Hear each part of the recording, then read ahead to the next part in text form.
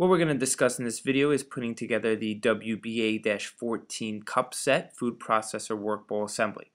So what you're going to start with is the 14 cup clear work bowl, which is the DLC-005 AGTX for your Cuisinart food processor, and you're going to get the lid, which is the DLC-017 BGTX with large feed tube.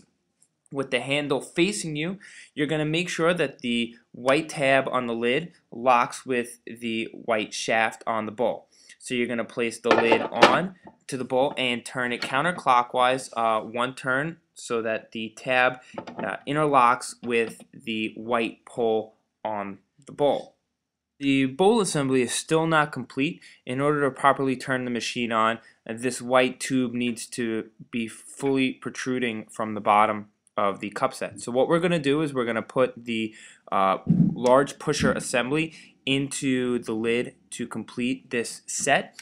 So this large feed tube on top, you're going to insert the pusher assembly facing with the tabs facing the white tabs, and you're going to push down.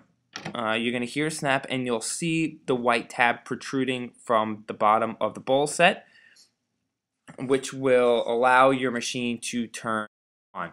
Again, this has been a demonstration on how to properly assemble the WBA-14 cup set for your Cuisinart food processor.